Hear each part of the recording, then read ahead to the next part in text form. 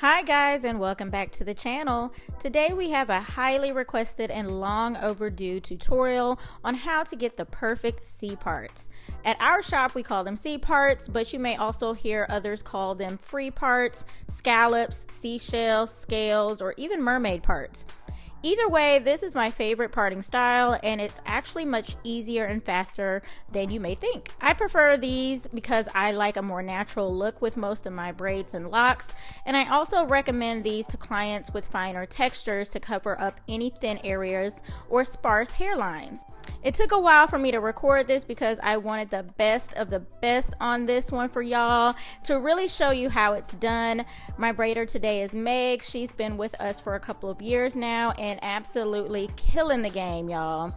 Of course, that's me in the chair, and she's doing C parts to prep my hair for my goddess lock install. So braid schoolers, this is going to be a follow along video, so make sure you take out your notes so you can come back and reference this at a later time. So with C parts, we like to start on either corner of the nape in the back or each corner of the ear and work in a diagonal pattern towards the center of the head. Much like a bricklay of boxes, the goal is to make sure each braid falls in between the two braids below. This is to fill in any gaps and help the braids lay flatter. You can see here she started with the right corner of the nape and created a C shape about the size of a quarter. The first one is always the most important because it's going to set the tone for the rest of the parts. For the second one above, she made sure that the bottom of the C touched the center of the bottom C. Then you will see she's going to continue the pattern going upwards and doing her best to match the size of the ones below. The size that we're doing today is what we consider medium.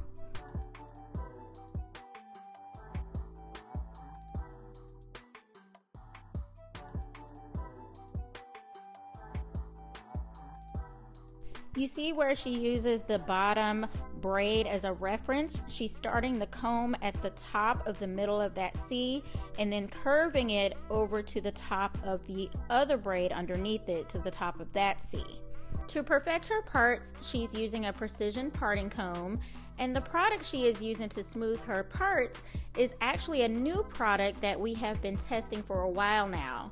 Y'all know Shine and Jam was our go-to, but in my opinion, they kind of been tripping lately, not only with the price inflation, but I honestly think the formula has changed. So I've been working really hard to develop a product that gets the job done, but is safe for natural hair and sensitive skin. So stay tuned. We will be dropping the deets on this and where you can get it very, very soon. Also, the band she is using to hold the product in is the swoop band, which you can pick up on Amazon. I will link everything in the description box below. So once she has done the bottom right side, she's going to basically mirror the same thing on the left side, continuing to work her way up in a diagonal towards the center of the head. For those of you taking notes, go ahead and screenshot this so that you can reference it later.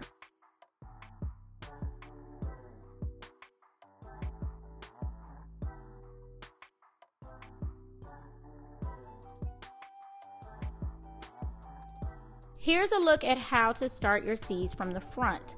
Again, the first one is the most important because the size and the shape is going to be your guide for the rest of the ones you create above it. If you get hung up with the edges, use this rule of thumb. Pretend the second half of the C is just not there, and then continue that line to the top of the connecting C.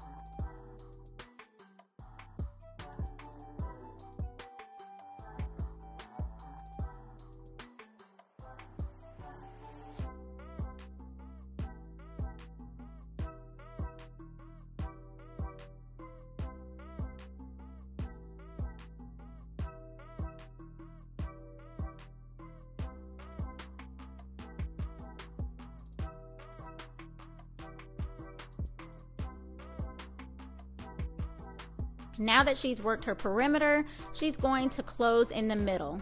At this point, it really is just a freestyle because eventually the C's all have to connect.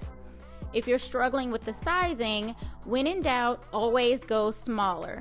Simply because the perimeter and the top of the head is what most people are going to see the most. In addition, going smaller will always give some added fullness at the top of the head.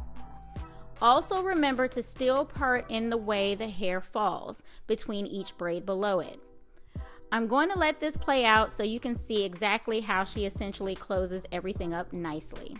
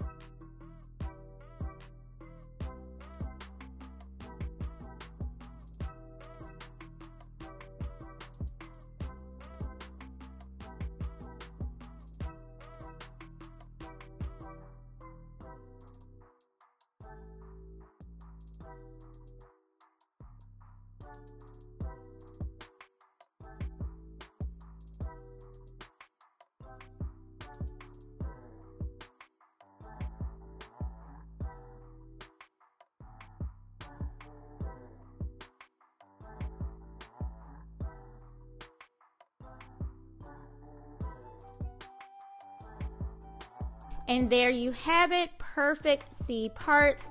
Funny enough, while I was recording this part of the video, I realized this style was actually kind of hidden. So while I was waiting on the lock specialist to get started, I played around with different looks and it was definitely a vibe. I don't know, what do you guys think? Anywho, as always, if you learned something, make sure you give this video a big thumbs up and tell a friend. Make sure you subscribe for more content like this, and I will catch you in the next one. Bye.